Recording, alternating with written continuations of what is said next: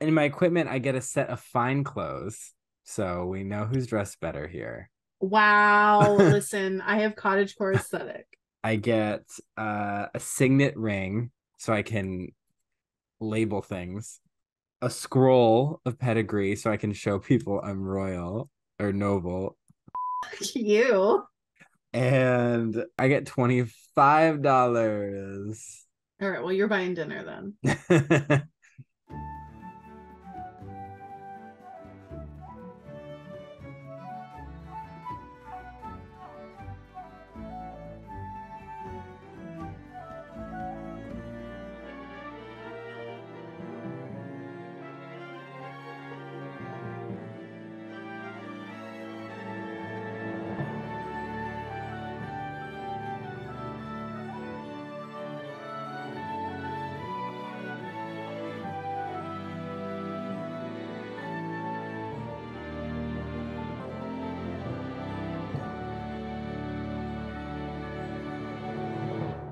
Hannah, how about that theme music? So good. It gets better every time I listen to it, and that's not a lie. It Yeah. always just baffles me that we gave my friend a very short time to come up with something that was also very short in composition, and it's just so rich. Like, I love it. Thank you, Scott. Shout out to Scott Little. Shout out to Scott Little.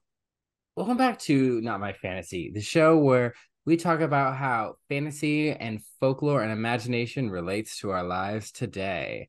I'm Cullen. And I'm Hannah, and I love how much more vague our tagline has gotten for this episode. It just gets bigger and bigger, baby. Welcome back. I'm Cullen, and I'm drinking tea from a mug purchased from which city? Salem, 1692. Shout out to those dead people. I'm Hannah, and I'm drinking water, Indiana tap water from an Essentia bottle that I got a while ago in a town that has a Wow. graveyard from 18 something. Shout out to those dead people.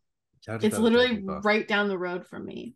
Last episode I drank a cut water, which are surprisingly strong, and I feel like that came across in my performance. Uh so either you're welcome or I'm sorry. Unless you're Oliver Cromwell, I stand by what I said. Yeah, seriously. That was and I forgot to I was gonna censor you saying fuck and other curse words, but then I was like, it's too late. I've already started exporting. And then the little animation I made for the background got messed up. I don't know what I did. I did something wrong, but this time hopefully I do it correctly. But it was I'm cute. excited. I'm You got to excited to see a see it. spider come down, and then it was supposed to go back up, and then you could see the stars twinkling, and then there was supposed to be a witch that flies over your head over the moon, and then there was supposed to be a ghost that pops up from the bottom and like does a little Oh my dance. gosh. Canva, baby. Again, not sponsored, but one of our favorite tools. Yeah, we're using it this episode. Couldn't use it. Couldn't use fucking Adobe to do that stuff because I don't know how to use it. It's hard. It's hard for DBU alums like us to figure out how to do Yeah. Adobe things. Um, You went for I screenwriting, not production. I'm referring to the University of DBU, Dumb Bitch University. Oh, yeah, yeah, yeah, yeah, I'm head of yeah. the alumni chapter. Yeah. Yeah. Um, I think And of I it all don't the attend the time. meetings. Yeah, I wasn't attending. I think of it all the time. I'm struggling to do something. I'm like, they really should have not picked a DBU graduate for Yeah. this task. Yeah. Going back to Not My Fantasy, we're doing a new kind of content. If you've heard of an RPG, it does not stand for rude people goofs. Didn't plan that joke, as you could Which tell. is, yeah, because it's such a common Common misconception about misconception, yeah. RPG. Yeah, or like really purple grapes. Mm-hmm. Yeah. So we're talking about a tabletop role playing game, which if you didn't know what that is, it's like pretend with rules, pretend with some math, you know. That's kind Yeah. of, that's what it Pretend with is. some Yahtzee elements. Yeah, pretend with some Yahtzee elements. It's basically to get their rules to prevent it. You know, there'd always be that one kid who'd be like, and I shoot you, and I am the queen, and I am also the prince, and I am also like the chosen one. You know, like that kid that was always no fun and pretend because I always had to win.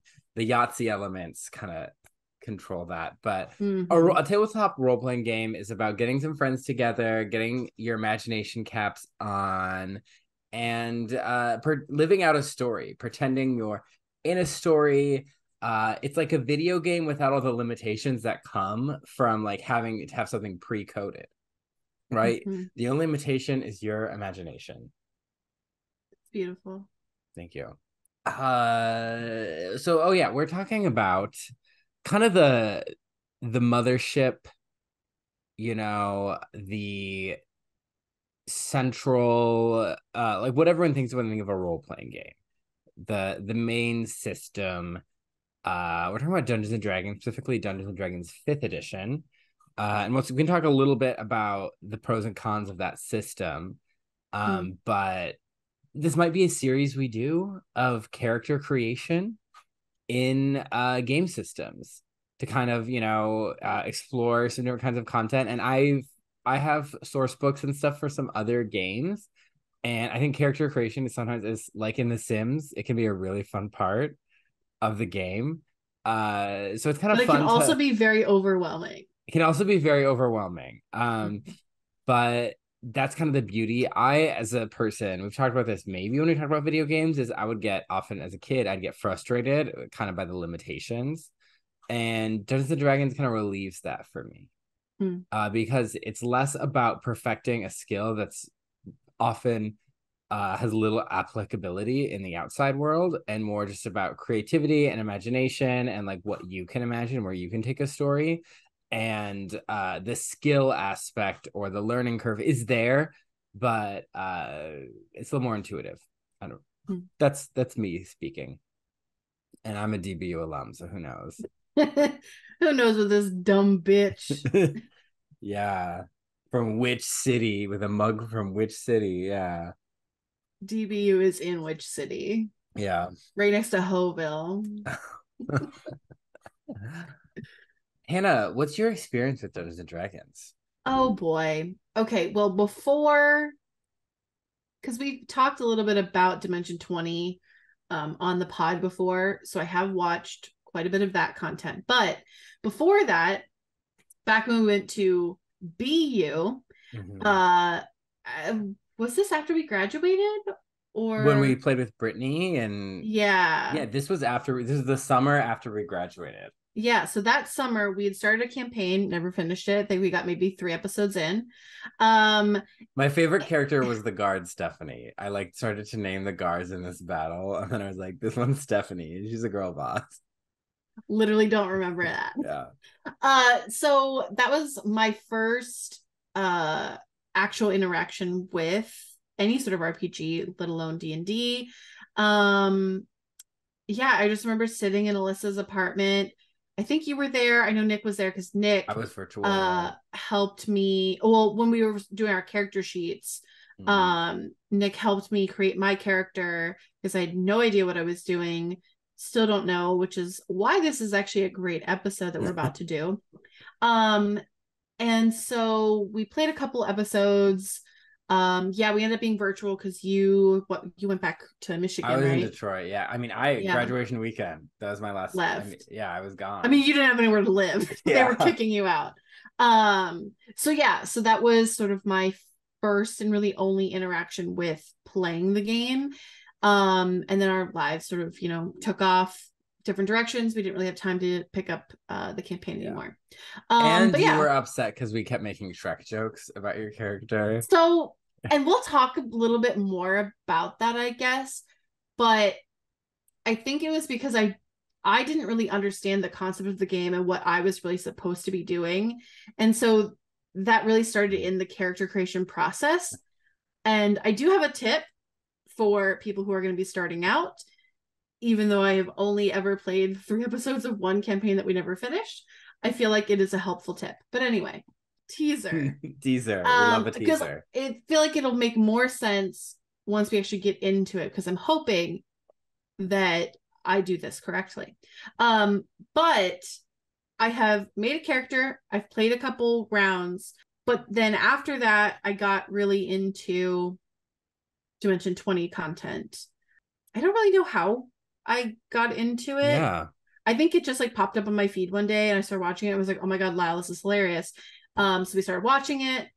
And since then, Lyle and I have had the itch to play.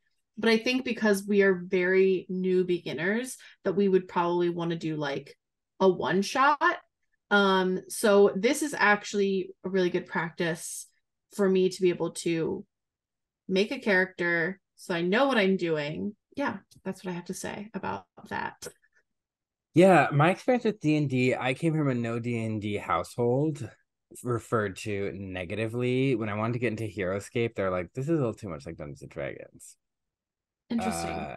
And then college, day one or whatever, someone was like, do you want to join a D&D campaign? I was like, yes. So I did a few different games with some friends for a while, but I was a wood elf druid. His name was Bryden. He had a tragic backstory. Everyone's first character has a tragic backstory.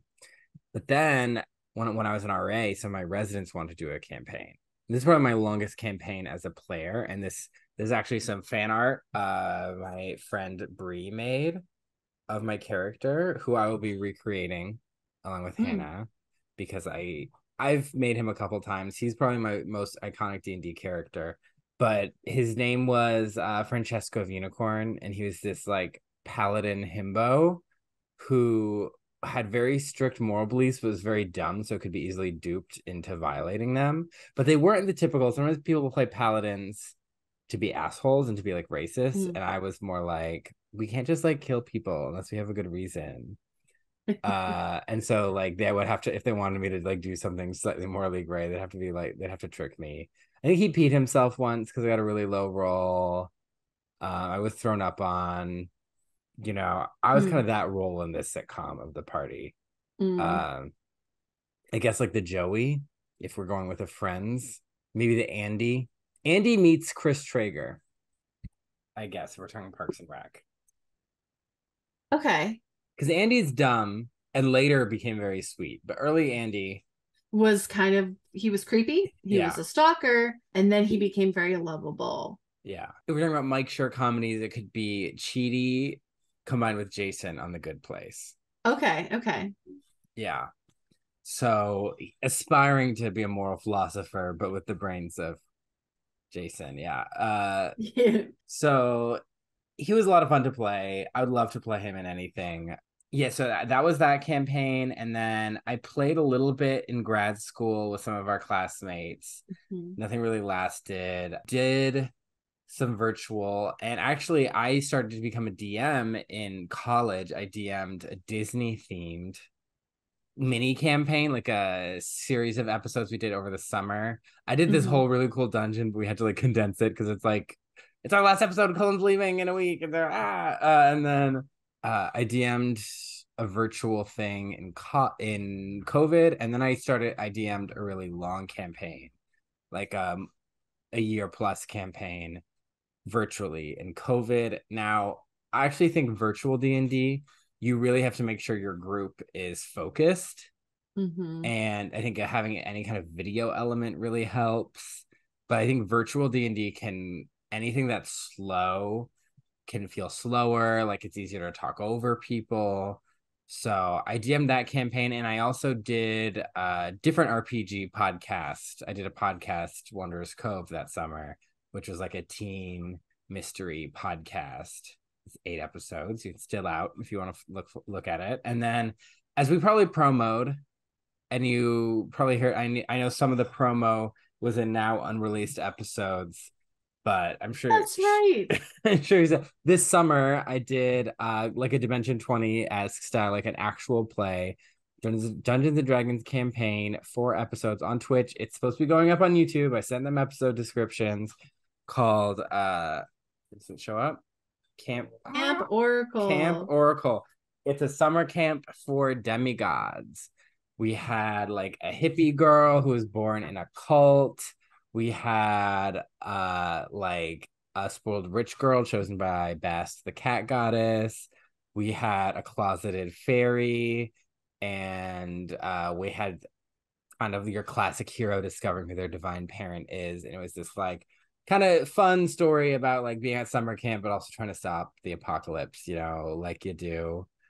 Um, so I still sometimes think of myself as a newbie, but I think I actually have quite a bit of player experience. Mm-hmm. I think sometimes I guess I have D&D imposter syndrome because there's so many like YouTube channels and stuff of people who make D&D content, not just actual plays, but like things about rules and stuff. And they're like, and they'll say stuff like, as we all know, this rule is trash. And you're like, what? It's so confusing. So, Mm-hmm.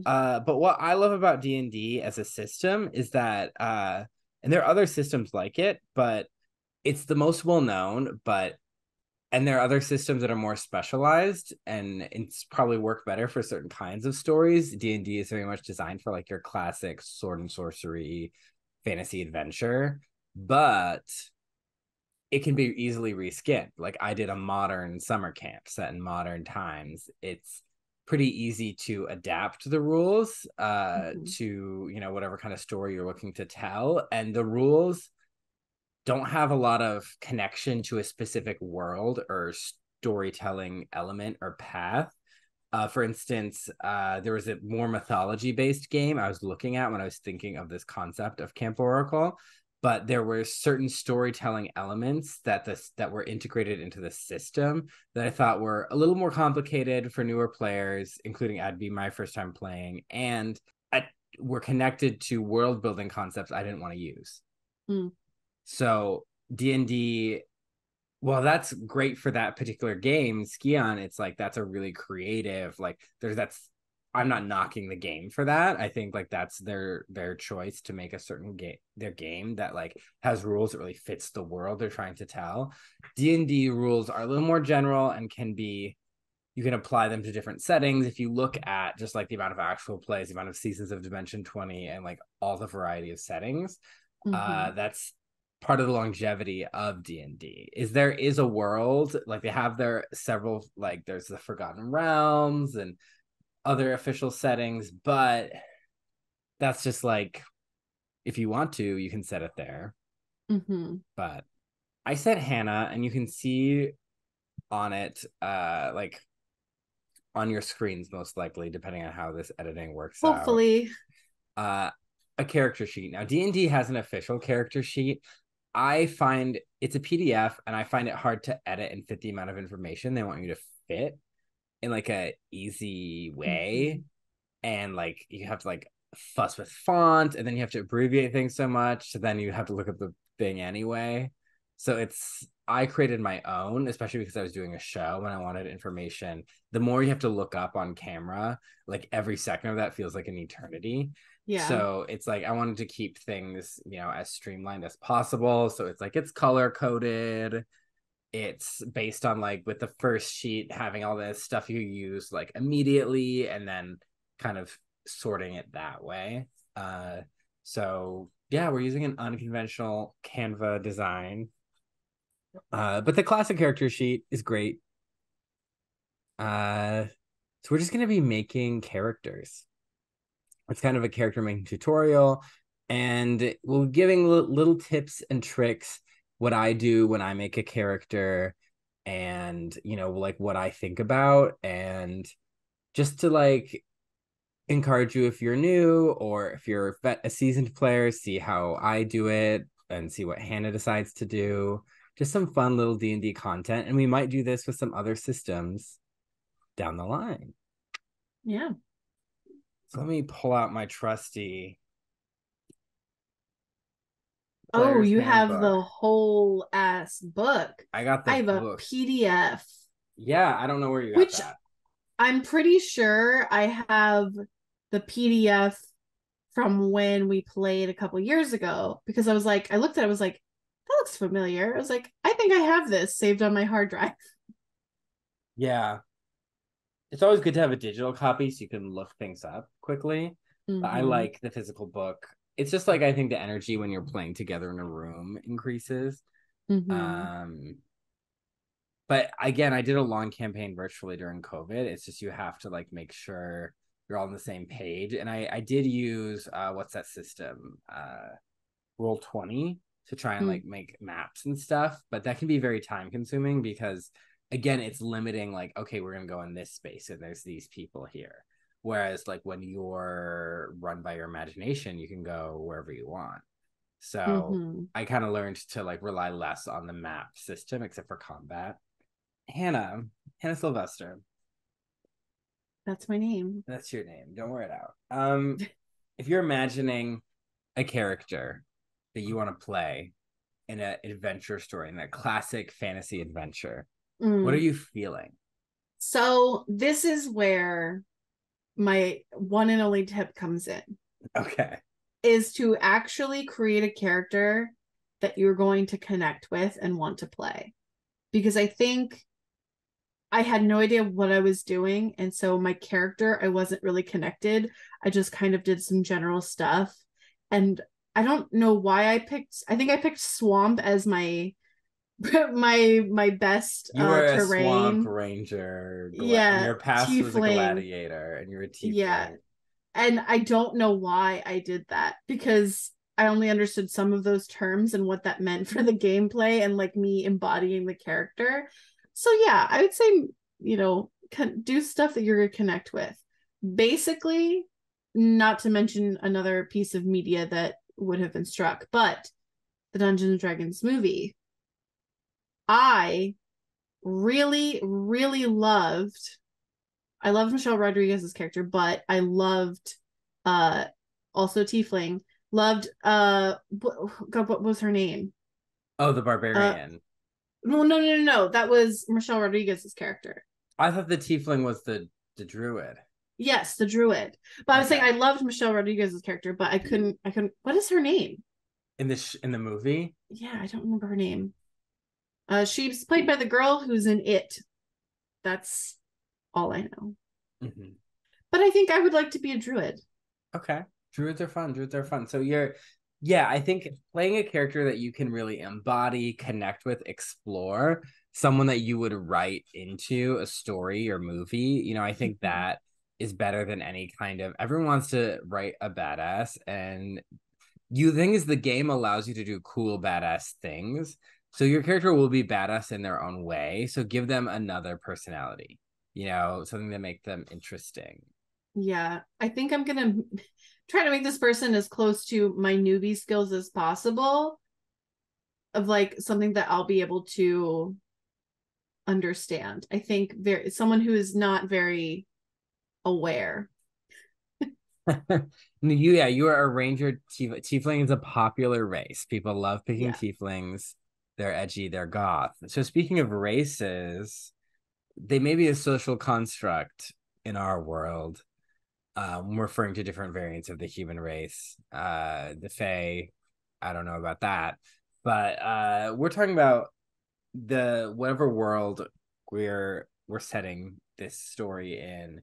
Um, there will be different magical races and they pull from classic fantasy archetypes. You got your elves, your dwarves, your humans, your halflings, so public domain hobbits. You have gnomes, magical little forest and gem people. So similar to dwarves, but a little more whimsical. A little more like the Mm, dwarves in Snow White, less like the dwarves in Lord of the Rings. mm-hmm. Or David the Gnome, if you ever saw that European cartoon. Nope. It's about a Can't little say I have. gnome veterinarian, and he has a fox friend, and he goes and helps different animals, and escapes trolls, and him and his wife Mm. peacefully die together at the end. Oh, spoilers. They're old. They What have about grandkids. Romeo and Juliet? Romeo and Juliet. They are Classic. classic film. They are ceramic. Yeah, they are garden gnomes. They are garden gnomes. So this is a different kind of gnome. Mm. There's tieflings, which are either half demons. That's typically how I play it, but technically they're like descended from demons. Mm-hmm. And then there's dragonborn, which are dragon people, which I think became popular because that was an option in Skyrim. So they became a core race. Uh-huh. They're also half elves, a little interracial love makes them half elves, Mm. and half orcs. I don't know why full orc isn't, because I think there is D&D sometimes in the manual still has a relationship to all orcs bad, but half Mm. orcs is kind of like, well, you're half human, so no. And then, but I think in play, I feel like D&D as has very much broken a lot of those classic binaries. And I think something about D&D is because it's so freeform, but it's a game, and so different races need specific stats. So we talk a lot in this podcast about like what is an elf, and like an elf could be a witch or a troll or a wood sprite. Like these definitions in folklore are very vague and dependent on time, place, whoever's writing it down. But once you get to D&D, things need to be clearly defined, and I think Mm-hmm. that's where, because it's a game, so things need to have stat blocks. So that's where sometimes modern analysis of old folklore and folktales, usually for comedic purposes, not this is less of an academic problem, but in your internet discourse, that people will get into these debates like defining these creatures. And the reality is like they don't have clear definitions. What race are you thinking? I'm I'm thinking going to be a human. human. Oh my gosh. I think I'm gonna go really basic because I went with tiefling and then I had to wrap my head around. I was just learning what a tiefling was when I was doing that. I was like, that sounds dope. I want to be that. And then I was like, okay, but I don't really know much about them. How can I be a tiefling? So I'm gonna go human You're going to because go I've been a human. human for a really long time. So we can touch a bit on the other races and kind of talk about like the advantages, because human is kind of like your base level, Mm-hmm. right? So dwarves, they're kind of designed to be sturdier. So they have stronger constitutions. So they're hardier, they're slightly slower, they're shorter, they have good dark vision, they're, better at combat. They have two sub races, which are like hill dwarves and mountain dwarves, kind of based on where they live. And your elves, they're gonna be lighter, they're gonna be faster. They have like more magical intuition, so they're more likely to come with different spells or camouflage abilities. They have dark vision as well, and they have fey ancestry and trance, so they don't sleep and they're harder to charm. Or technically, they have advantage on saving throws against being charmed, and magic can't put them to sleep because they don't sleep, like me in college. Uh, and there are three sub races: high elves, so that's like your Rivendell aesthetic; wood Uh-huh. elves, and then drow or dark elves, which are evil elves who dwell underground. Uh, Mm, gross. halflings, they're kind of like they're fast, they're light, they're whimsical. Um, they're lucky, they have extra luck abilities. They're extra brave and nimble, and they're lightfoots, which are like your sneaky nomadic kind, and they're stouts, which are kind of like your shire dwellers. Mm-hmm. So those are, oh, we have humans, and we'll talk about the specialties that humans get, because they do have some special abilities to try and Oh, balance the game. Dragonborns are literally half dragons, so they have dragon breath, dope. which is a powerful ability, and resistance to certain damage based on what color dragon they're descended from. Oh, fun. Yeah. So like black dragons breathe acid. So yeah. Yikes. Now that we don't talk, I don't have to pretend I like Black Dragon Acid Rock. It's a Taylor Swift reference. So Hey, yep, yeah. totally understood it. Yeah. Gnomes. Uh they have extra cunning, extra dark vision, and there are forest gnomes who can speak with like small animals, and there are rock gnomes who have like special tinkering abilities. And then you have half elves who kind of combine humans and elves, so they have some of that Fey ancestry, and they also have a variety of extra skills because they're kind of, they have the experience of a lot of biracial people where they feel like they don't belong in one community, so they're always adapting. Some real world implications. Mm-hmm. Then you have half orcs who are like menacing and relentlessly endurant. They're great attackers. They have dark vision. Almost everyone but humans does. And you have your tieflings. Their dark vision, resistance to fire damage, special demon abilities, and they're supposed to be played depending on your world, but they encourage you to play that people fear them because they're demon ancestry. But it's whatever world you're making. So we're both going with humans because we Basic DBULM. bitches. Yeah. So let's talk about that. What does it mean to be human? It means when you're given a screen, you can pick which boxes have signs. Yes. Which And then boxes have buses, which boxes yeah, have bicycles, boxes of cars, and which ones don't, you don't touch them. Because yeah, otherwise, you're a robot. you're a robot. That's how you know.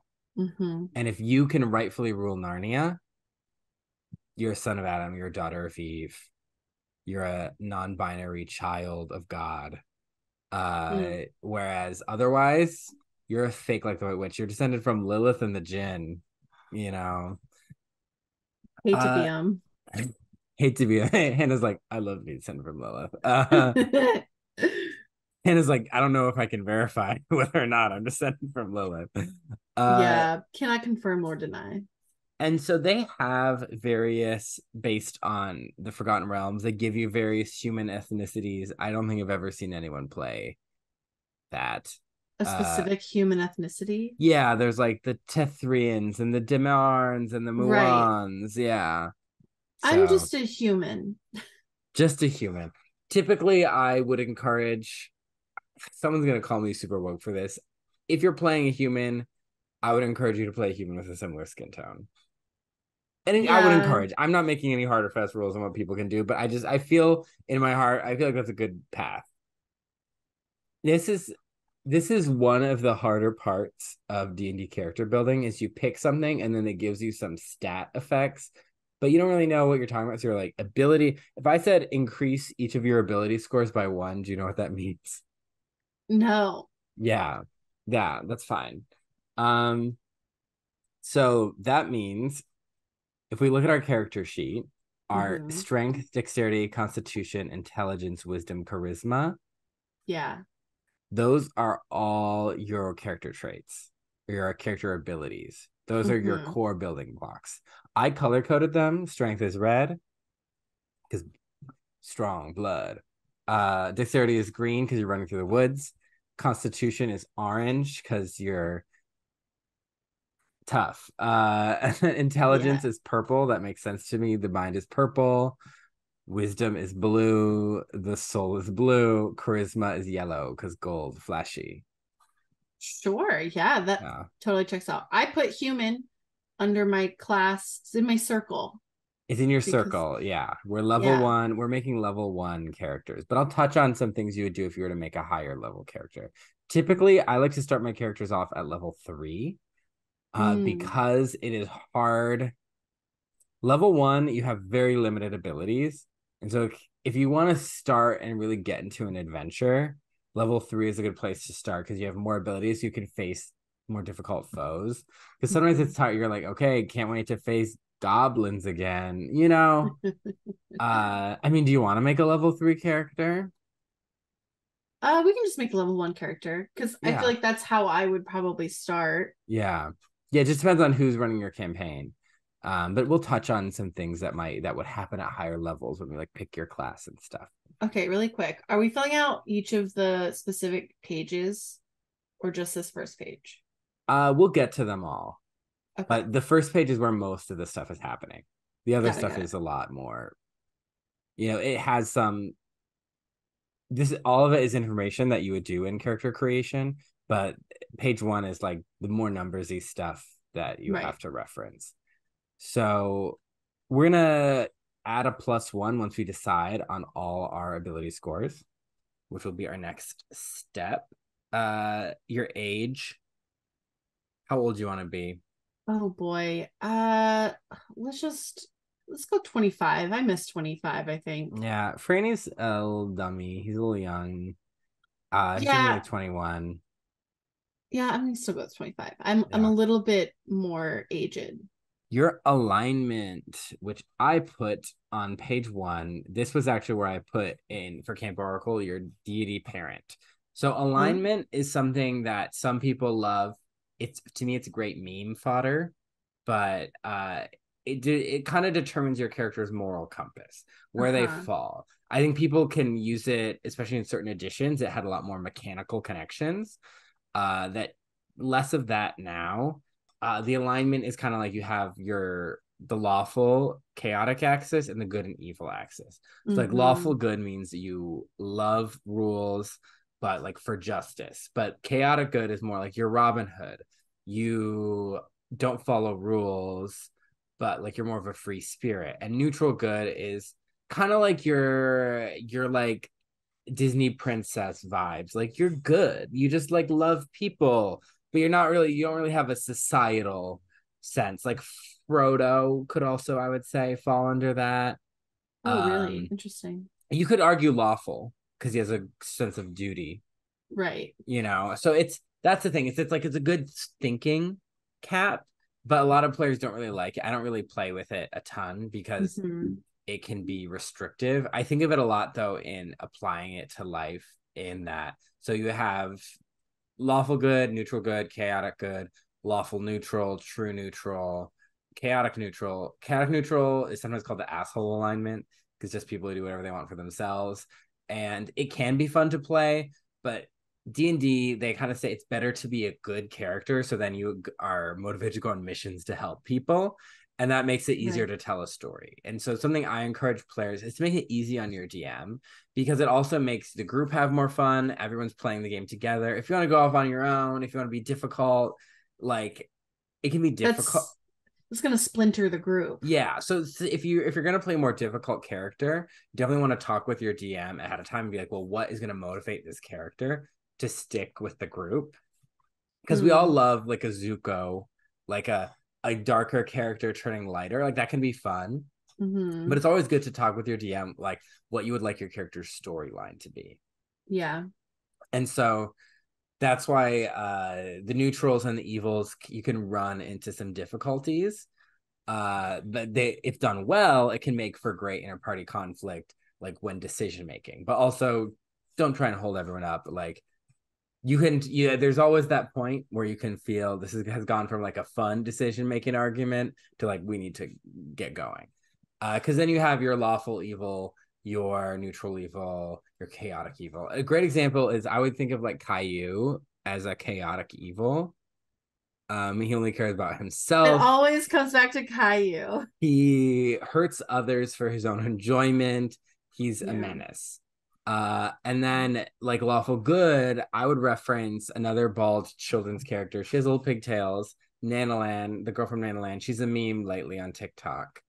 But she's this cute little puppet girl. She loves animals. She loves her nana. She loves to play pretend. And like she's sweet, she's helpful, she's enjoying life, and she likes to listen to her nana. So I would see her as a lawful good.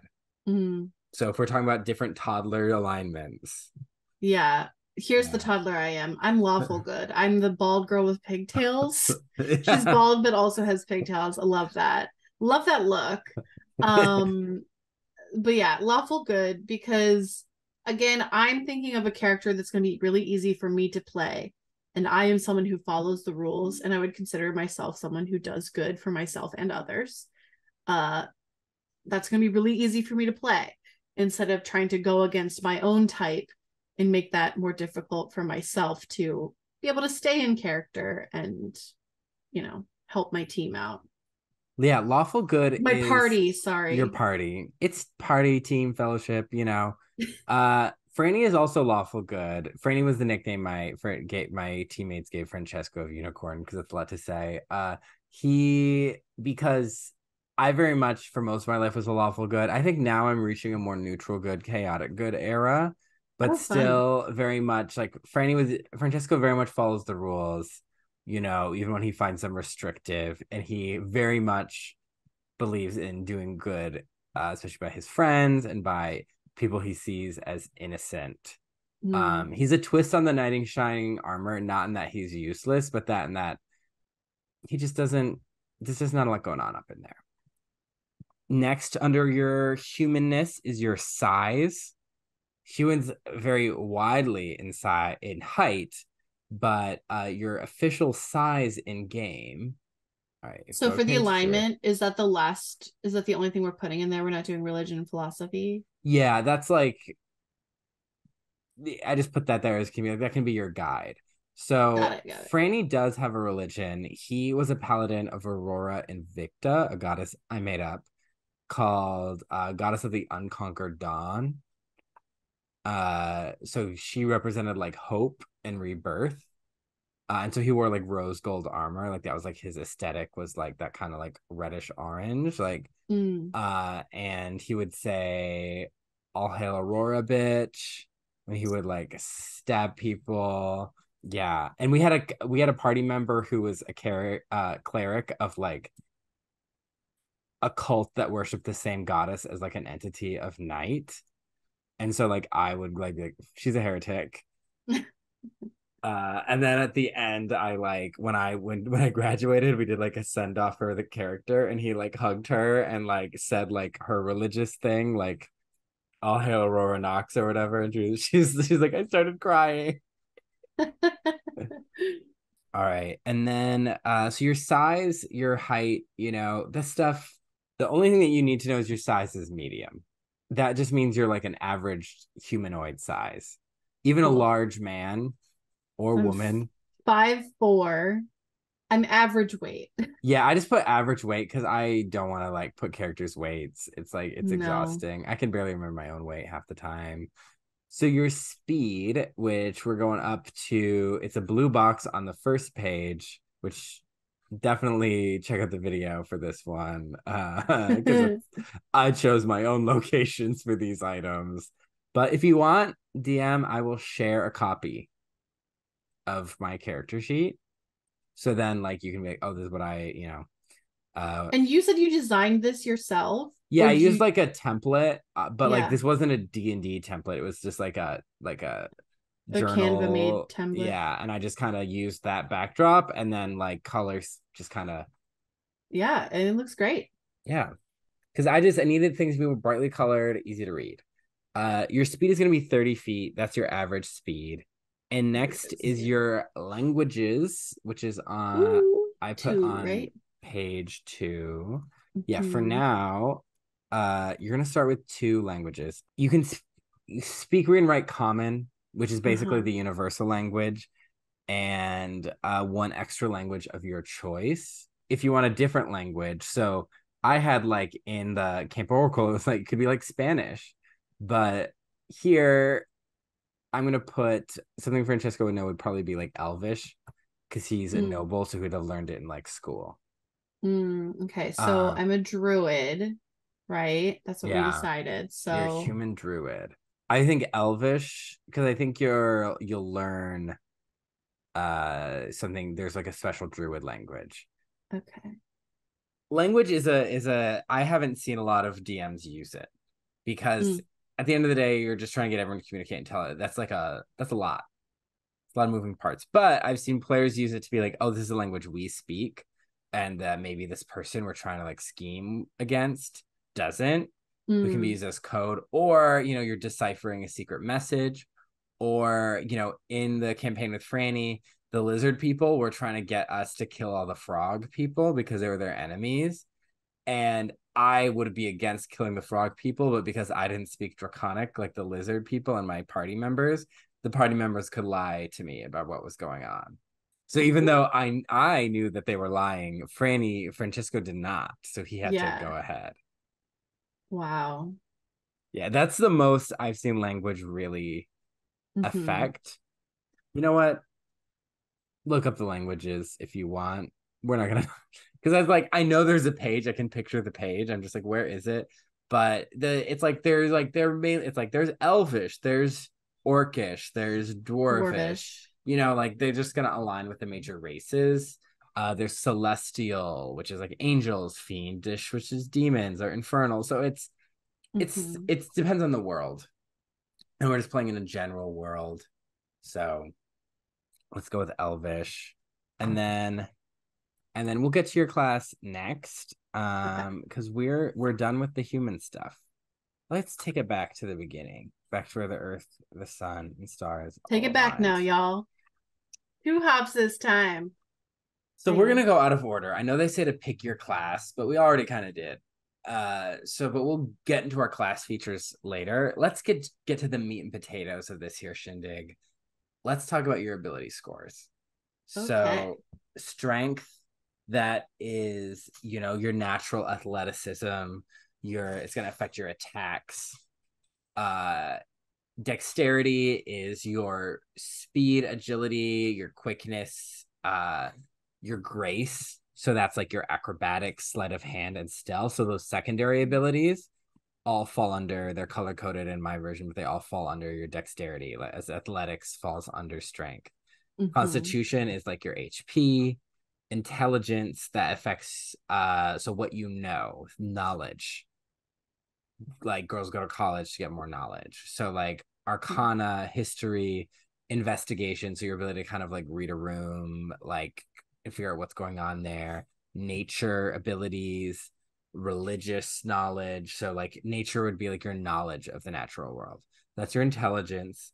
Wisdom is your like inner knowledge, your spiritual understanding, your street smarts, if you will. And so that'll be like your knowledge of medicine, how to deal with animals, your insight, which is like your ability to like figure out what other people are thinking, your perception, like your ability to kind of survey your surroundings, and survival, like surviving in the wilderness.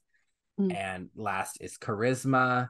That includes your ability to deception, your lying, intimidation, bullying, performance, being kind of like your performing abilities, your to sing, to dance, to play music, and persuasion being like what you can convince people of.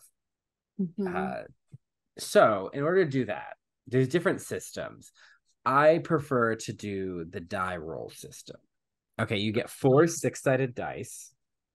You're gonna roll them and add the highest three. Got it. So 14, and you're gonna do that 6 times. You have to wait. Oh, for each of the things. Yeah. I was Yeah, like, for that just strength? What? not doing too hot. Doing okay. But I'm only on dexterity because I'm rolling on my phone. So, as in Let's order to prevent there being some dead space, I'm going to talk about something that I do, especially because the point of this is to be fun, right? So, if you have low ability scores, that makes the game a lot harder. I think random tends to be more fun, but low can be rough. So, I usually will recommend, like, if you have a few that are 11 or under, like you can re-roll the bottom two. And I'm not saying this just because I got 14, 15, 8, 11, 11, 14, because I'm not actually about to play this game. We're just doing the thought exercise. just for fun. Yeah. But just to kind of like explain how you can just kind of do whatever you think will be best for your group, I'm going to recommend the same for Hannah. If you have multiple below 11, to reroll the bottom two, or like 11 and under. Also to reroll all the ones that would be 11 and under, Just two. or Like, two so I of have them then. three, so I'm going to keep one at 11. I'm going to reroll 8 and 111. It's really testing my simple math skills. I don't have any that are under 11 so far, and I'm on wisdom. So I I did guess you're pretty just a good. high roller. High roller. So now I have 14, 15, 15, 9, 11, 14. So now it's slightly more balanced. Charisma. So the fun thing about this is you're picking 6 numbers, but you get to assign where those numbers go.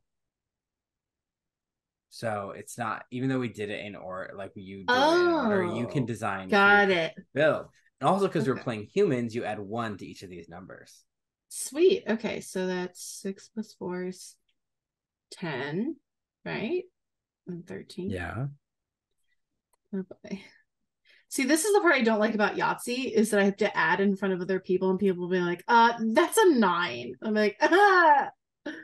Okay. I worked at someone who in our timeline is the past when the podcast will be a feature guest of the pod. It was like, I've done algebra. I know how to cancel out information. It's great.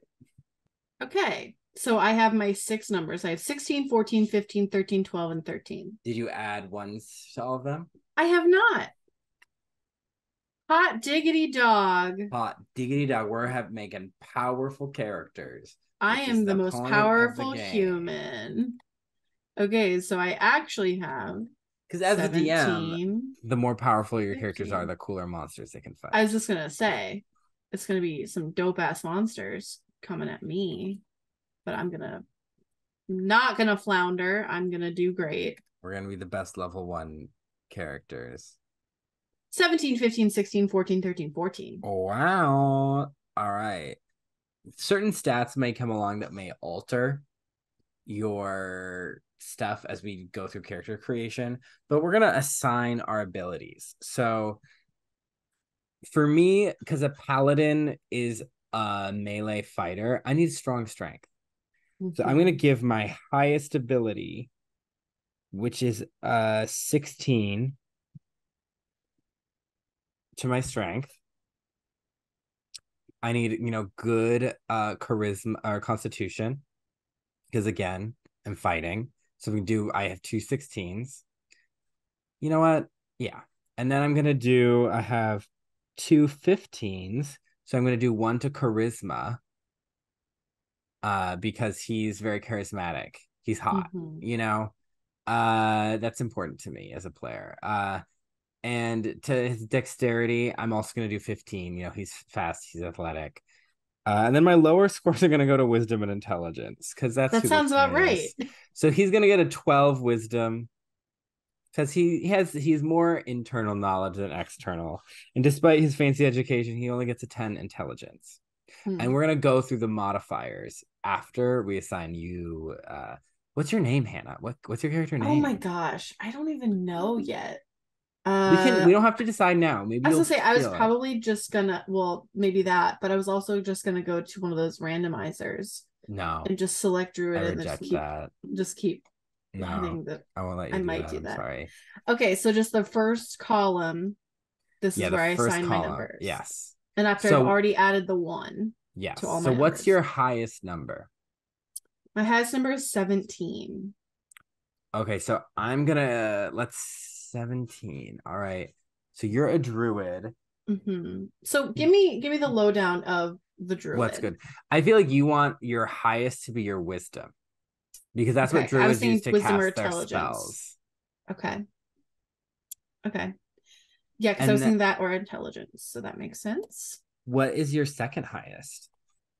16. 16, pretty good. How do you imagine this character being? Are they like kind of a frail character, or are they kind of like a hardy wilderness survivor? I would say that this character is going to lean more on their mind than what their body can actually do. Okay. Are they good with people, or do they like to live alone in the woods? They're good with people. Okay. I would say give your second, you said, is 15? 16. 16. Oh, your highest was 17, right? Mm-hmm. Yeah. I would give that to your intelligence or your charisma. Okay. Because my next one is 15. So 15 to charisma. Well, what's after 15? You got a 17, a 16, 2 14s, and then a 13. I would do the 15 to Constitution because you want good Okay, hit points. true. Okay, so You're lucky. 15. You have really good scores. Yeah. Then 14 charisma. Mm-hmm. 14. You have another 14? Yeah, Do you want them to use ranged or melee weapons? ranged. So I would do dexterity as the other Dexterity, yeah. 14.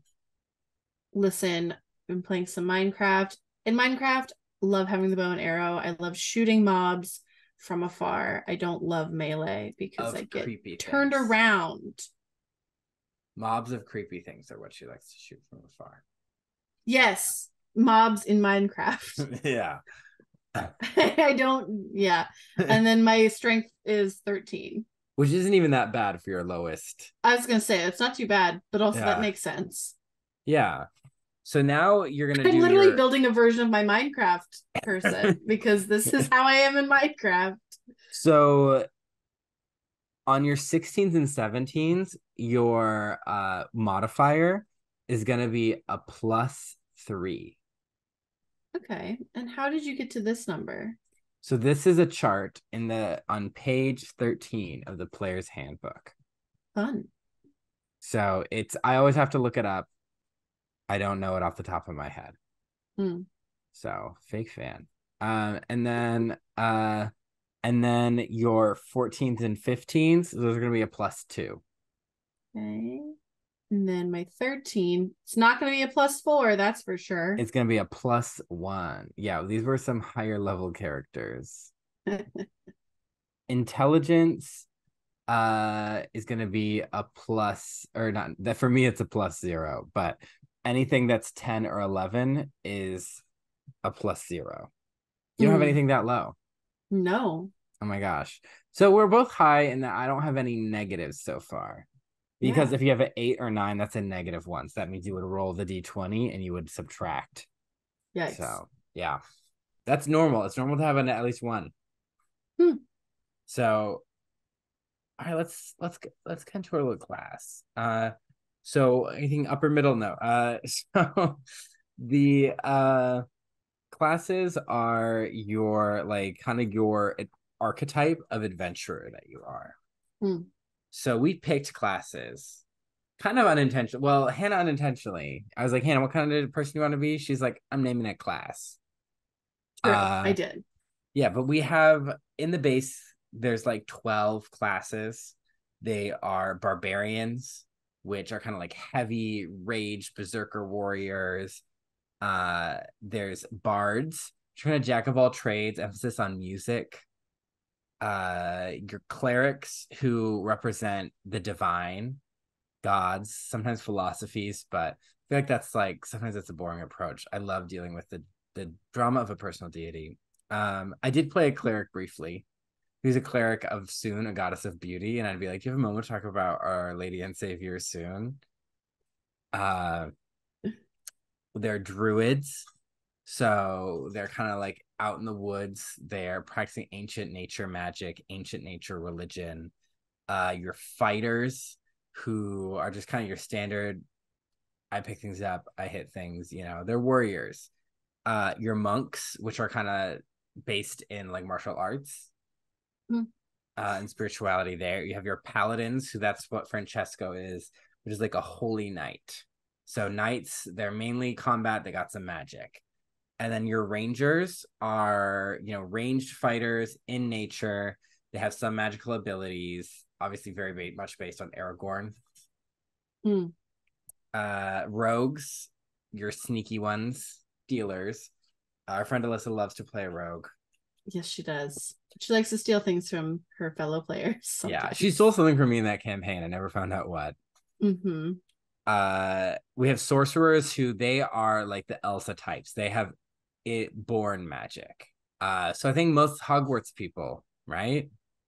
The purebloods. Well, Hermione was born with magic. She didn't have to learn it.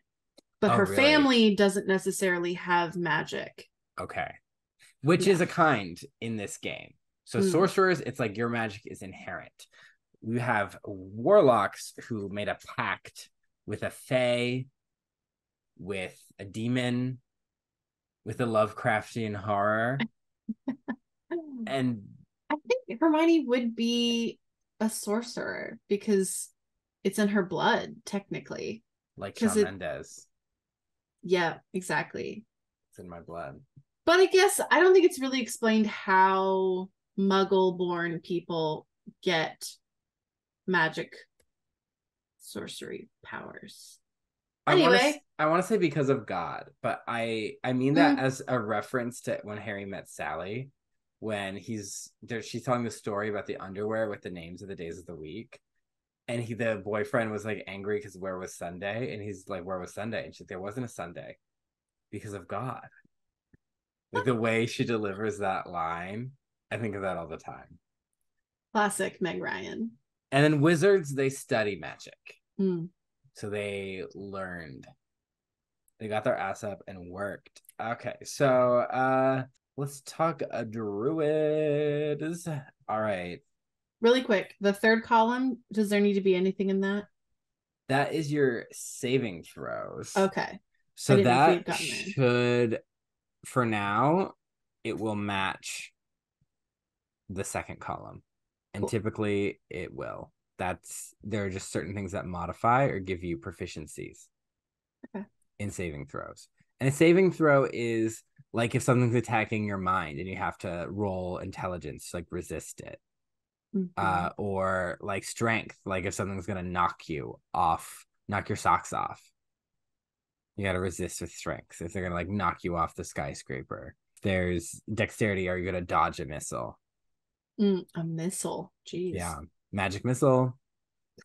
So my party member when in Francesco's party, her name was Sarah Palin, and she did you played with Sarah Palin? Sarah Palin. So her whole thing was she's like, my name is Sarah Palin because she didn't want to take it seriously. And then she did.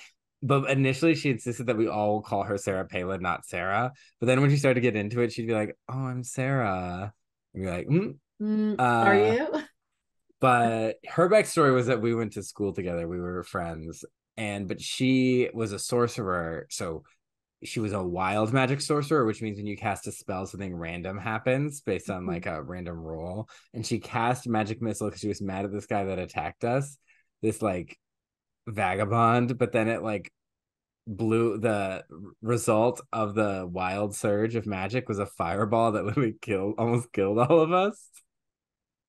He like decimated the party. So, all right, you're a druid. What does that mean? Let's start with your hit dice. So that is this little orange box under this top thing. Your hit dice are 1d8. So I write that where it says hit. Oh, I see. Yeah. I'm writing that on my own as I realize that's not what's happening. And your hit points at your first level are 8 plus your constitution modifier. So that's the second column. So 8 plus 2 is 10. Yeah, so you're a little level that 1. Makes sense. Level 1 gal. And that would be both hit points and total HP, right? Yes. Because we're completely reset. Yes.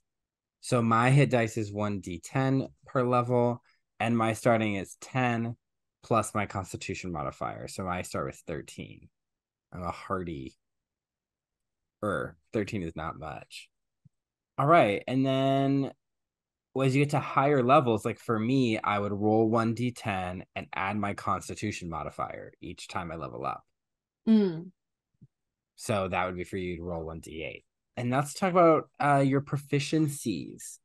So that is, what your have abilities in, like what what you're doing in. So for armor, you're good at light and medium armor. So you would put that on page 2 under proficiencies.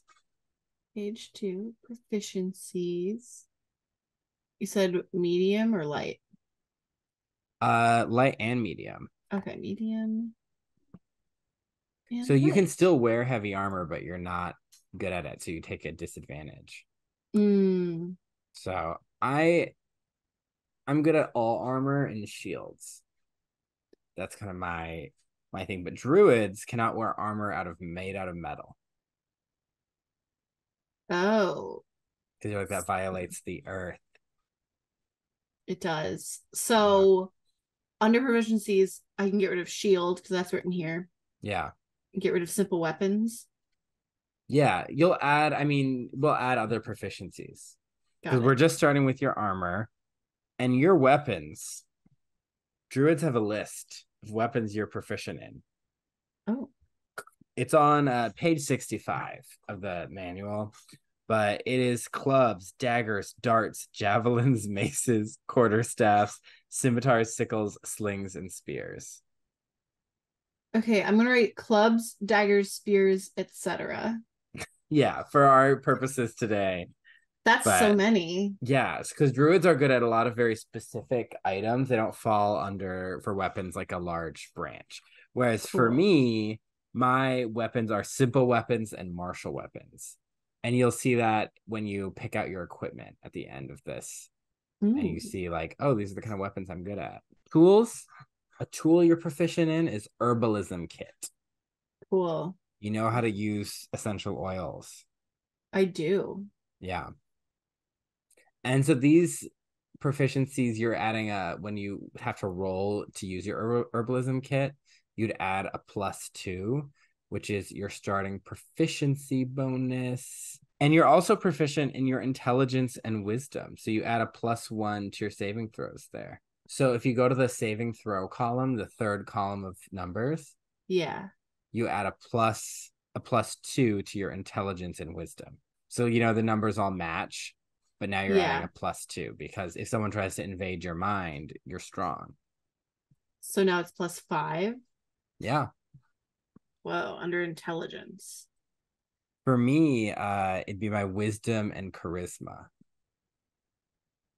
Mm. So I'd get a +2 for wisdom and a +4 for charisma. Wow, very so charismatic. So charismatic. Next is your skills. So you're gonna choose. I did a little P icon for Ah, that's what the P proficiency. is. Yeah. Yeah. Because the numbers, I didn't reset them, but they should match unless you're proficient where you add the +2. Mm-hmm. So if I am for you, you can choose from Arcana, Animal Handling, Insight, Medicine, Nature, Perception, Religion, and Survival. This is where I like to think of the story element. Are Mm. you someone who are you bookish? Are you living a cottage core life? Like Mm. what is their life like? I like the cottagecore idea. So how many of these do I get? You get two. Okay, so I can get rid of the other P's here. So there's Yeah. multiples. You can Okay, always add more later. so if I'm thinking I'm a cottagecore druid, what do you suggest? What would make sense? I feel like medicine, like people Mm-hmm. come to you in the village, from the village, like you live kind of on the outskirts, and they're like, I'm just falling Mm-hmm. and I can't get up. And I was also Uh thinking nature. yeah, you know a lot about like where to find good berries. Love berries. You love So a good in berry. fiber. High in You fiber. you love fiber. Love Fiber fiber. one. I'm literally Jamie Lee Curtis in the yogurt commercials, but for berries in the woods. Yes. Activia. Oh my god, what if that was her name? It could be Activia. It sounds like a human druid name. Or Melanie. Melody. I don't know why, but that seems druidy to me. All right. And so for me, the skills I get to choose two from: athletics, insight, intimidation, medicine, persuasion, and religion. Mm. And so he's pious. So he's gonna get a proficiency to +2 religion because he has like no intelligence. So otherwise he'd get a 0. I'd want to give you a 0, but because there's an option, I need to give you a 1. Uh and it's Tyra Banks. And then I'm gonna give him athletics because that's his like main focus. in life. So he's gonna get a +5 to that. I'm gonna get rid of these other PPs. So the numbers on the side there. Yeah. So they would match your the your Proficiencies. proficiency. So like my acrobatics, sleight of hand, and stealth, they're all +2. That's my dex. Mm-hmm. But then where you're proficient, where you have the P, you add the +2 proficiency bonus. Got it. So all the green ones will be +2 because my proficiency bonus is a +2 for dexterity stuff. Yeah. Okay. So the purple stuff. So it would be a +3, not a +5 for all the intelligence items, right? Yeah. And is it for all of them or just the ones that I picked? The ones you're proficient, you get an additional +2. So yeah, your nature, Got it. you'd get the extra +2 as well as your medicine. Okay. And then medicine would be +3. I'm gonna talk a little bit. I get to time to pick my starting equipment. So I'm gonna go. I can pick a martial weapon and a shield, or I could pick two martial weapons. Martial weapons includes like swords. I'm pretty sure if I Mhm. go to the weapons page, I think I have that one bookmarked. Nope. All right. DBU alum over here. So martial weapons, that would include like a long sword, which is what I'm gonna give myself. And a shield. We're gonna get to weapons and like the stats of those later. Want a simple melee weapon? Yeah, I could pick. I could. No, I want 5 javelins. That's what he would have. I could do a staff or 5 javelins. He would throw javelins, and then I could choose a priest pack or an explorer's pack. I'm choosing explorer because he may be religious, but he's from a noble family, so they Mm. wouldn't send him out with like candles, you know. And I get chainmail Cool. and a holy symbol, which for Aurora Invicta is it's like a symbol of a sunrise, or it's like a woman with long red hair. Cute. Yeah. Uh so let's talk about your equipment. Mm. On page 3, the G, the green and the greenish blue. You can start with a wooden shield or any simple weapon. So simple weapons are items like clubs, staffs, daggers, things that Mm. aren't hard to use. So club, dagger, great club, hand axe, javelin, light hammer, mace, quarterstaff, sickle, spear. I'm with a dagger. Or no, I'm gonna go with a spear. The spear, okay. And you could do a scimitar or any other kind of simple melee weapon. What's a scimitar? It's like a curved sword. Oh, what are my other options? It could be a club, a mace, a quarterstaff. I think I'll go with the club, the spear and the club. I'm either All gonna right. stab people or beat them to death. You also get leather armor. Sexy. Cute. You get an explorer's pack, which Explorers. we'll go over that. And then you'll get a druidic focus, which is Focus. it could be like a collection of leaves, maybe a collection of berries. Like a Oh. small, it's like a holy symbol, but it's a druidic thing that allows you to focus your magic. So you don't need to like Mm, use all these components to cast spells. interesting. So what would Um, Melanie Activia have? I'm going with Activia. I have Activia question mark on the first sheet because I haven't fully decided. Can it be something that I have made from berries? Yeah. Okay. Hmm. You could have even like a strand of like different berry bushes So I was gonna say it was like woven a together. kind of like a rosary of different wooded Berries. berries from around my home. I love that. A rosary of berries Wow. from my cottage In the woods. homestead. In your cottage in the glen. Uh Exactly. something else about you is you know another language. You know Druidic, the secret Druid language. Ooh, fun. So druidic.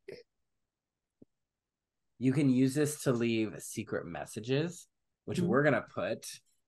I'm gonna put under traits because it relates to your background. okay. So that's the yellow page, page 2, top. So I can put So you can leave hidden messages. If they roll DC 15 perception, they can find the message, but they and can't that's just like decipher without magic. they can't. So it's like a secret message you can leave for other druids. So anyone else who speaks Oh. druidic will see it and be like, "Oh, Activia, is everything all right?" You know, it's like when Mm. Aragorn's like, "Not idly do the leaves of Lorien fall." Like, not idly does Activia let us know about our tummies. Uh, you also get spell casting, which we'll get into. I usually do that as our last step. But at first level, you're going to get 2 cantrips. What does that mean? Yeah, so the cantrips are spells you can cast at will. So Oh. they're not other spells. You only have a limited amount of spell slots that you can Uh-huh. use. But if you go to page 4, your first magic page, Oh uh boy. there are spell slots. And Mm. pink is cantrips because I did a Roy G. Biv, but So they're I for the put amount of levels. 2 there. Yeah, 2. And we will pick your cantrips later. Ooh, ooh. And then okay, Druid table shows how many spell slots you have. So at first level, you're gonna know 2 first level spells. That's red. Yes.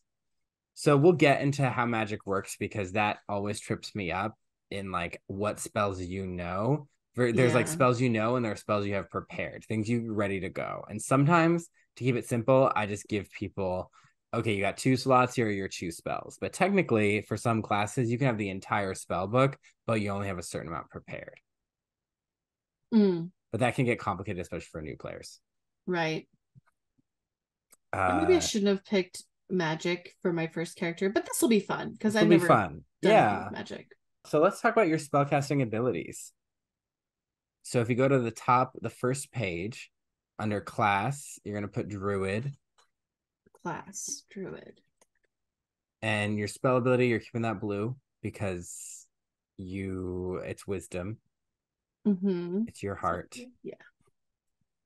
And then your spell attack modifier is your proficiency bonus plus your wisdom modifier. So that would be 2 plus 2, that second number next to wisdom. 3. So it'd be 5. Yes. And your spell save, which is what other people have to roll to avoid your spells, is Mm-hmm. 8 plus your proficiency bonus, which is 2, so 10 plus your wisdom modifier. So 13. Yeah. All right. And then, so those are your basic class abilities. Now, for now, as you level up, druids gain the ability to shapeshift into animals, wild shape. Mm-hmm. You can, as you advance in levels, you can do a more advanced kind of animal.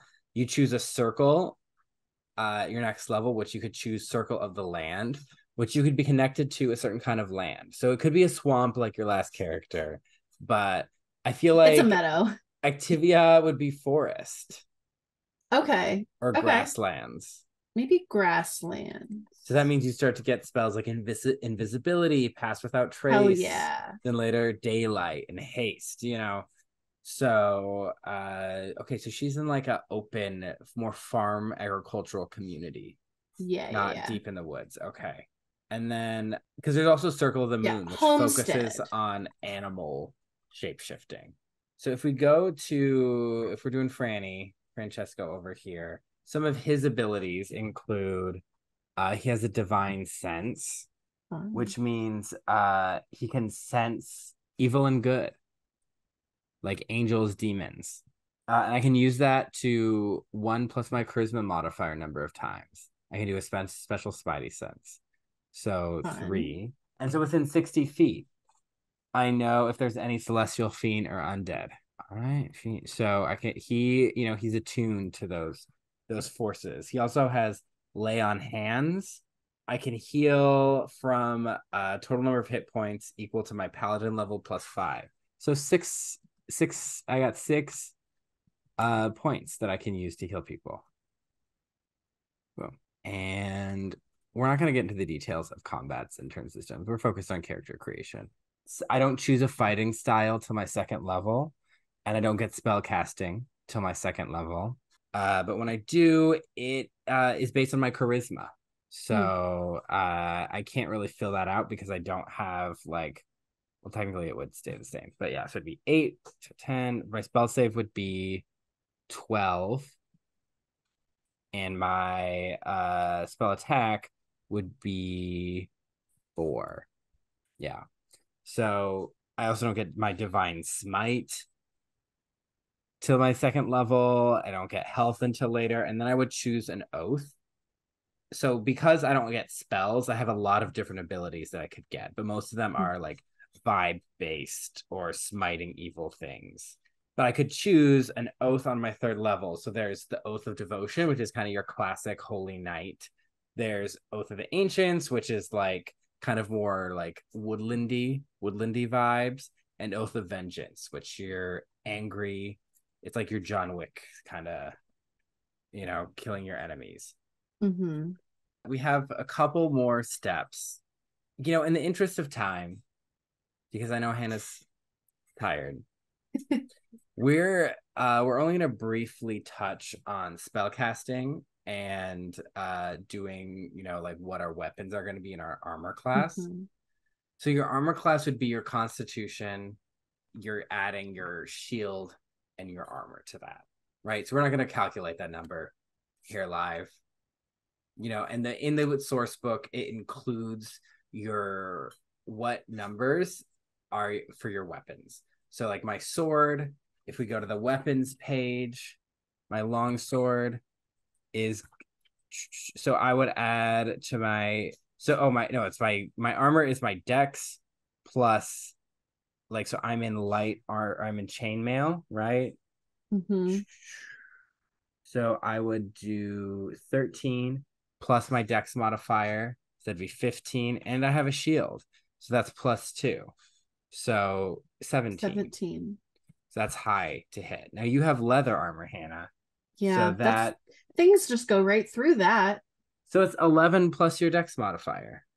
So 11 plus 2 is 13. 13. So Also, you're it's a not too lighter bad. character. Yeah. So that was quick to, but we're not going to go through all the weapons. But what Mm-hmm. it does is, like, say the sword, uh, Maybe it a spear. deals 1d8 slashing if it hits, and then hitting is based on my strength. So I would add a plus 3 to try and hit.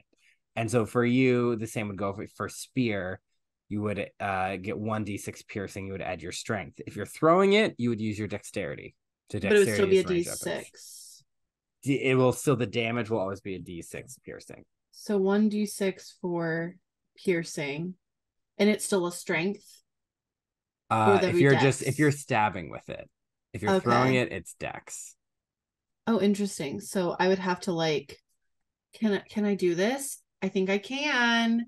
Let's see if I remember how to do it. We're gonna Oh my gosh. gradient Oh. with like a red and a green. Oh, it messed up my recording. Oh no. Aha.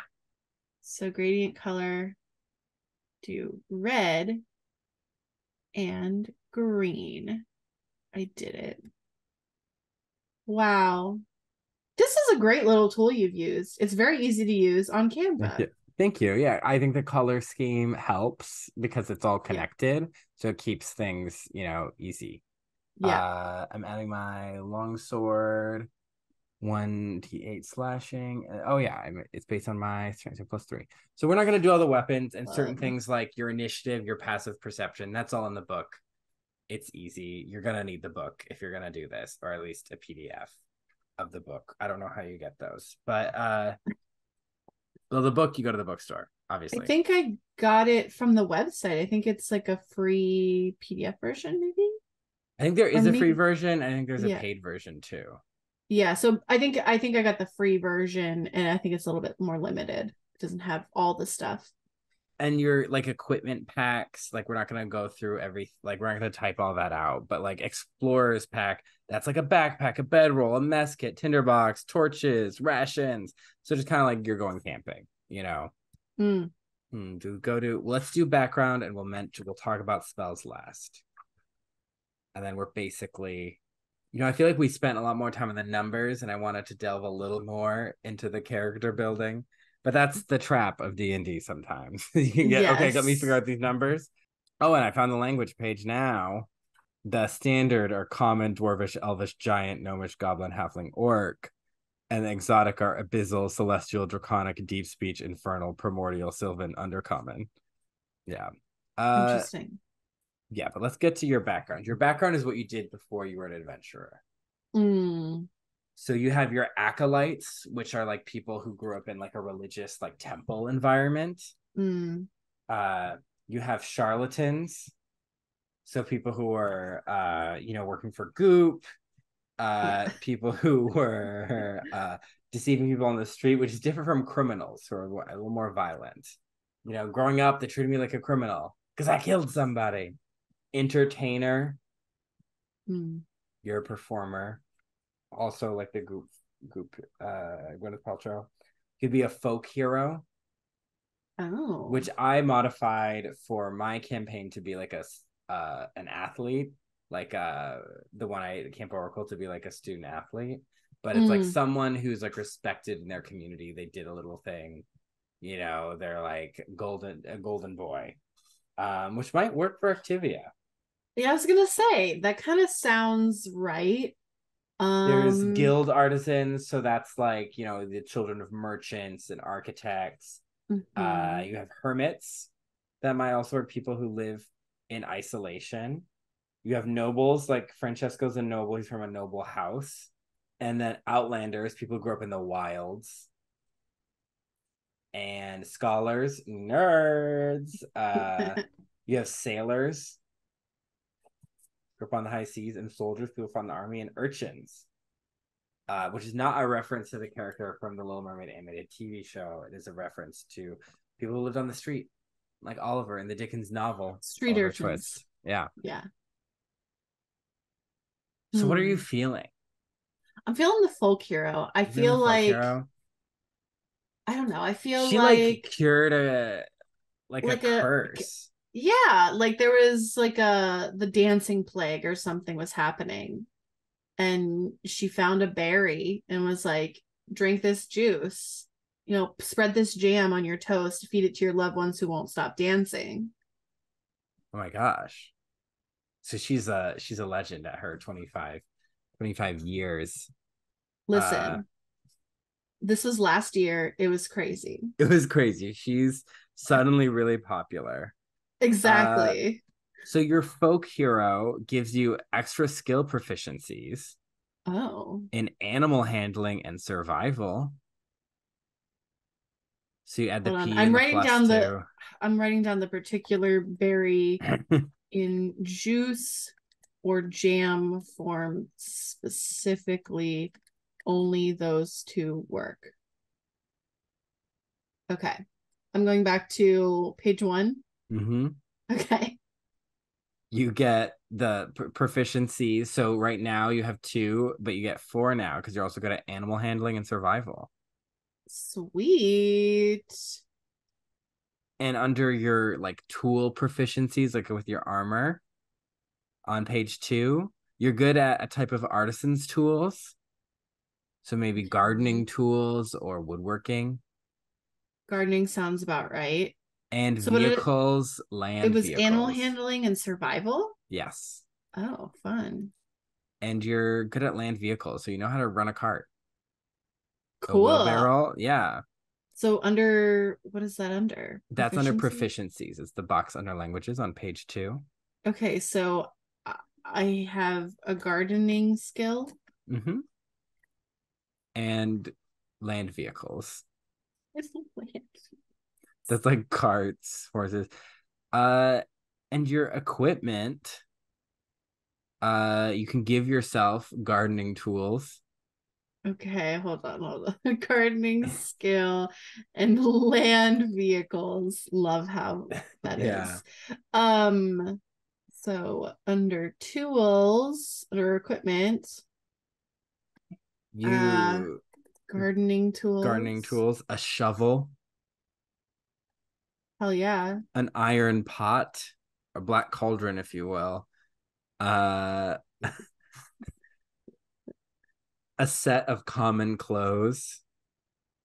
Cool. So your commoner clothing, and you get 10 gold pieces under your money. Cool. $10 cash, not 150. My God, that'd be Yeah. great.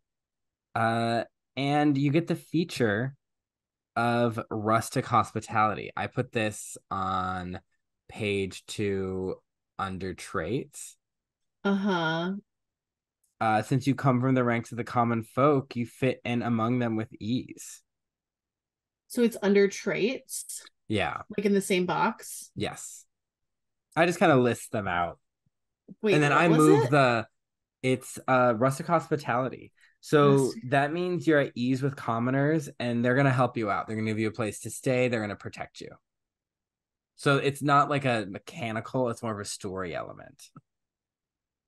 Cool. That commoners are like Activia, We who stopped the love dancing plague. with her berry jam. That's Yeah, right. they're gonna stand up for you. Love And it. so what Francesco gets for being noble is I'm also good at persuasion Mm. because court, and I'm also good at This is court. court. I'm good at history. They taught me what I needed Yes. to know, my Yes. bloodline, which I did write an extensive Your bloodline history governess. for Francesco when I was really bored. It was my senior semester, okay? And I got Wow. an A in the class. So, but I was sitting there, I was making a little family tree. Love it. Yeah. I had an ancestor named Cordelia. I feel like all of my backstory stuff could be solved by just playing like a few generations of The Sims and getting to Activia and being like, okay, that's her. That's I her. think that's how I have to do You could it. play Sims Medieval.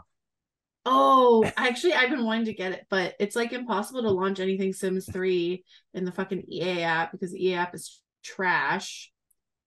Anyway, Definitely not sponsored. definitely not Uh, sponsored. I'm also good at one gaming set. So that would be like Cards cards. Against Humanity. Yeah, he's really funny in that. I get an additional language. Oh, I'm gonna say celestial because it's like Latin. Like, had to learn it for religious purposes.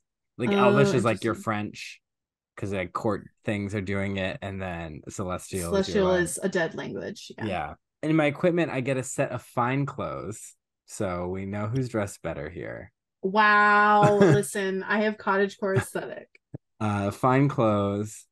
I get a signet ring, so I can label things. Uh, a scroll of pedigree, so I can show people I'm royal or noble. Fuck you. And I get $25. All right. Well, you're buying dinner then. And then my feature is position of privilege, which is essentially common people respect me because I'm noble, but no, and nobility will help me out. So Mm. similar, but slightly different. Hmm. And it's less of they're helping, the common folk aren't helping me because they love me. It's more like, okay, we have to. Yeah, you didn't save them from a plague. No, I just grew up rich. So Franny's backstory, why he was going on the quest, was he wanted to get money so he could pay his sister's dowry so she didn't have to go to a marriage she didn't want to. He has like a twin sister. Oh, that's nice. Yeah. I'm going to touch on spells ever so briefly because I feel like I have to. you get spell slots. So those are ones you can have ready. There's lots of rules about magic, but like for a druid, your magic's going to be nature based. So just like Mm-hmm. pulling up some like cantrips you could know, like druid craft is a lot of simple nature magic. Shillelagh, you can turn your club into a magical nature club. Those Ooh. both seem very Activia. And then if you're looking for your first level spell, there's like animal friendship. She can befriend an animal. She can Hell cure yeah. wounds. Hell She can yeah. entangle people in vines. She Ooh, can poison produce ivy. good berry, which is a healing berry. Oh my god, that's it. That's in my level 1 spell slot for sure. What was Yeah, it? Good berry, like good yeah, burger. yeah, That's level 1. Okay, yeah. there's animal friend. Okay, we're choosing Uh, well, I'm just gonna say uh good berry, healing frickin' berry. yeah, because the magic process I often Already have discovered it though. the magic process, even when I'm like in a group making characters, I often like will do it. Okay, look at the spell, like do this on your own, or we'll get because it can be a long process. That's why we're not going to go through all of them. But Goodberry, we Yeah. had to, So glad that you mentioned that. yeah. Uh, so those are. I know there's a lot of rules that we're getting lost in, but as we wrap up, an episode that's slightly longer than we intended, But just as fun, just as honestly. fun. Some things we haven't mentioned: feats. Some people, when you level up, they'll either improve their abilities or they'll take a feat, which is like a special skill. And let's talk about some of these more story based character building things. But if as you notice, by like filling out our spells, our equipment, we start to get an idea of who these characters are. Mhm. I put ethnicity in this character sheet because these were real world characters in Camp Oracle. They came from planet Earth. Mhm. So people were writing that down. I guess I'll put white for Francesco. I don't know the politics of his world. But his hair color is red. I have a mini of him. Oh my gosh. Why haven't I been showing that? Oh, that's right. Yeah. Yeah. I remember you showing me that. That's Yeah. cute. He's got blue eyes, I think. Yeah. Because that's what I did in the mini. I tried to at least. And then there's in the rule book, they have bond, what connects you, ideal, a goal, and a flaw. I just do fatal, flaw, and ideal because Mm. just from a writing perspective, you have like the goal, the thing you put in your mind, and your fatal flaw, which is the thing that prevents you from reaching it. Mm-hmm. So for Francesco, his ideal is justice in a very like fair, like people need to be treated fairly. You shouldn't harm people that are innocent, kind of like in a very Mm. Superman kind of way. His flaw is he's dumb and horny. That gets in the way. Hmm. He gets distracted or he doesn't understand what's going on. I already know the fatal flaw. The fatal flaw, imposter syndrome. Oh, she's I just happened to find a random I just berry. Like I happened to don't. find a random berry and it worked. I'm Yeah, not actually good at this. that's so That's her good. fatal flaw. Again, so this process has been a lot easier and a lot more fun. And it's made me actually be like, oh, I could play this character because it's sort of like a version of me, which is Yeah, very easy for me to connect with and that I can lose myself in. The ideal though. she seems someone Um, like who's very interested in the well-being of her community. yeah, she seems very community focused, even if she's like, I can't do anything to help my community. She doesn't believe she can, but she's trying. Yes. So I guess what how can we summarize that? Community. Just That's her she's ideal. just She cares about communities, community. togetherness. Yeah. And so that's something on her journey. She can always be like, if a community is in danger, we need to help these people. Yeah. Just as Francesco would be like, oh, we need to help these people because like it's not right that dragon is eating their firstborn. And I was like, this community is going to be wiped out because this dragon is eating people. Yeah. So it's like we could have slightly different approaches to the same goal, but we could have a shared goal. Yeah, for sure. because we're both lawful good characters. Yes. And then I sometimes, depending on that, you can put a star sign. Cancer. I Cancer, mean, come on. Libra. I mean, justice Might and as well. horniness. Yeah. And his tragic backstory is that his father is an imposing man who he often disappoints. Hmm. And his brothers are better than his. So he's from a very powerful, wealthy family, and he has like a Duggar amount of siblings. Maybe not that many, but he has like 10. He's one of 10. Okay, You that's know, so not Duggar amount, not Duggar. but That's like half the Duggars, half yeah. a little that's less than half the Duggars. But he has siblings who are like bishops, lords, powerful sorceresses, and he like an abbess. And it's like him and his twin sister are the youngest. And she's like your classic beautiful fair maiden. Everyone wants her dowry. And he's kind of like the he's the spare. Like if we have the heir and the spare, he's like so far down the line. It's almost inconvenient to have an extra boy at that point. Yeah. So he's grew up with a lot of privilege, but a very controlling father because they're come from very like an important noble house. How did Hmm. Activia end up becoming a druid?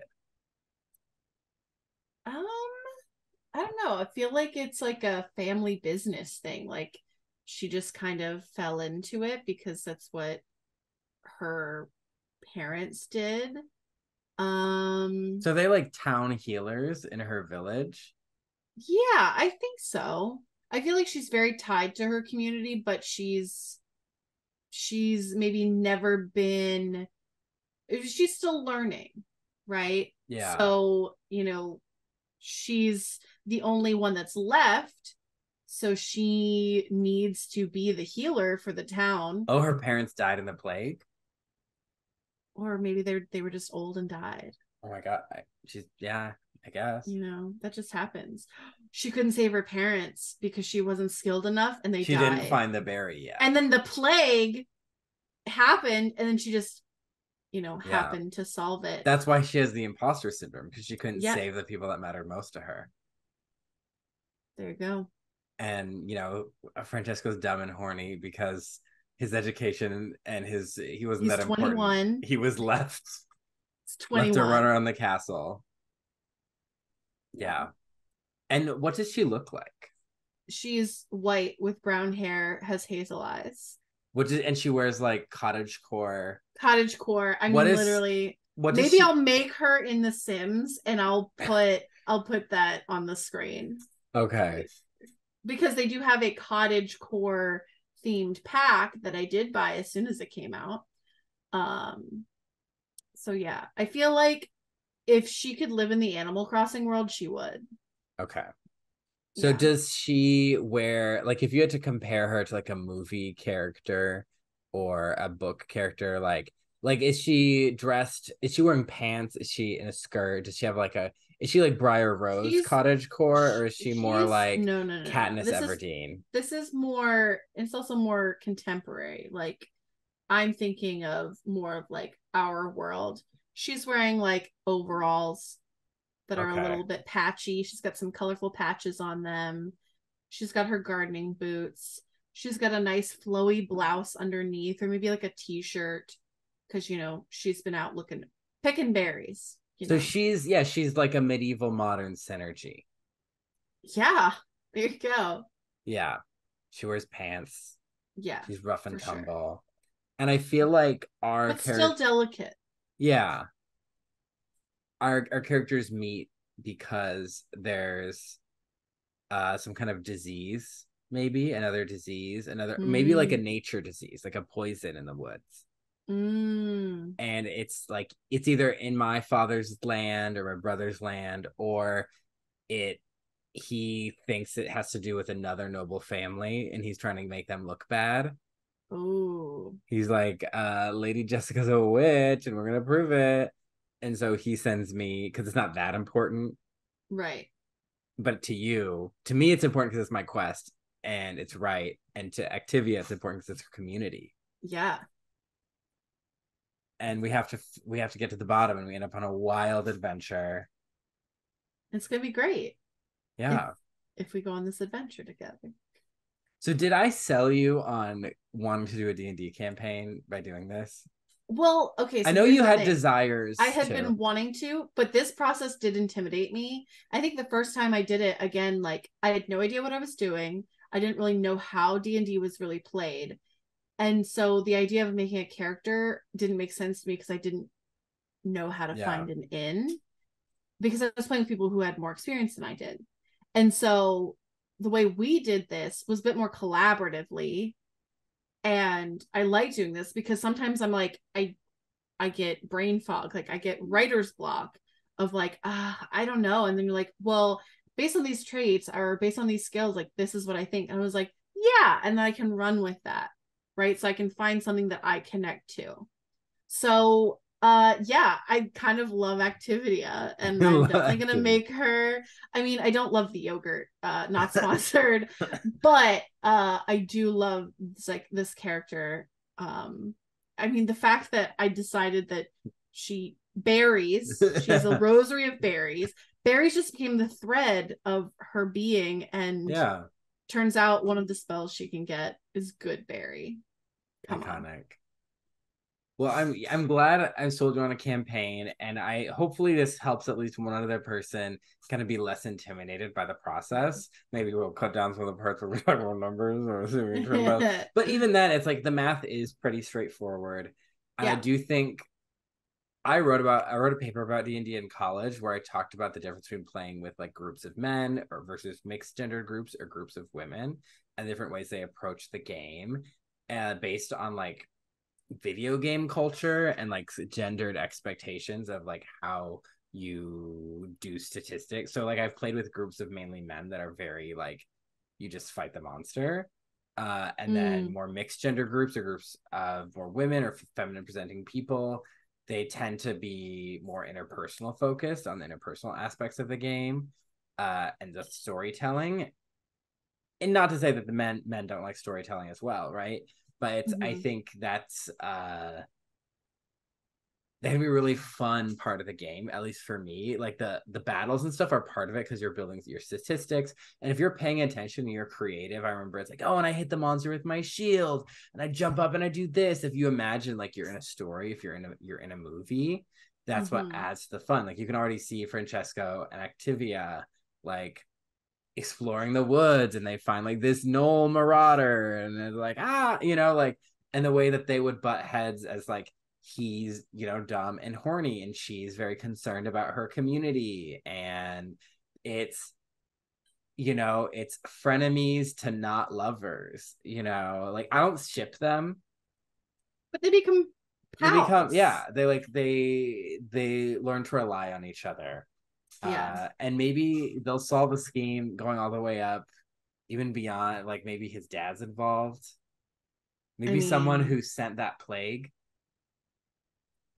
the plague is connected. I did say it just happened last Yeah, year. so It was that was their first try, and I yeah, stopped it before it could be like huge. yeah, and so Um you're on their watch list. You're on a government watch list. shocking. They're trying to reduce the population, Oh my especially of like god. undesirable communities. But she could also be kind of a conspiracy theorist because again, that's what I latch onto. I was like, oh my god. Yeah. And so See, but this that leads is her not to trust Francesco because he's from the government.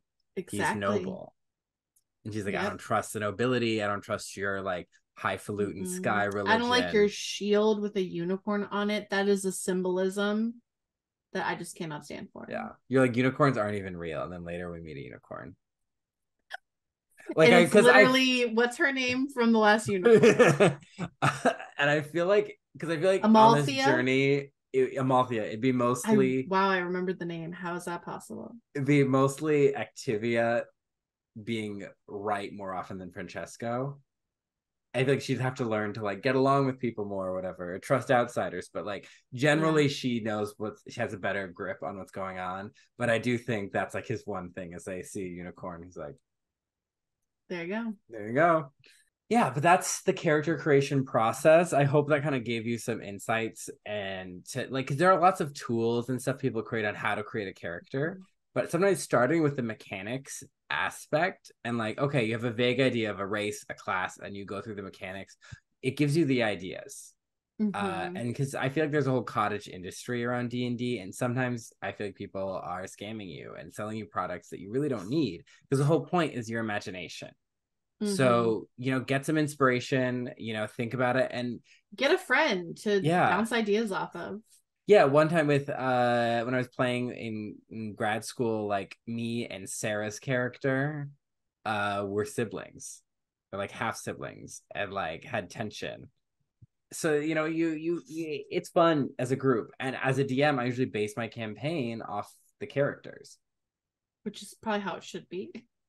It's often easier, and it makes, for if you're looking for a more story focused with like characters backstories being connected to the main story, that's what you want to do. Yeah, speaking of, being a DM and telling stories, I think that it would be amazing if we were able to, talk about your experience at Camp Oracle.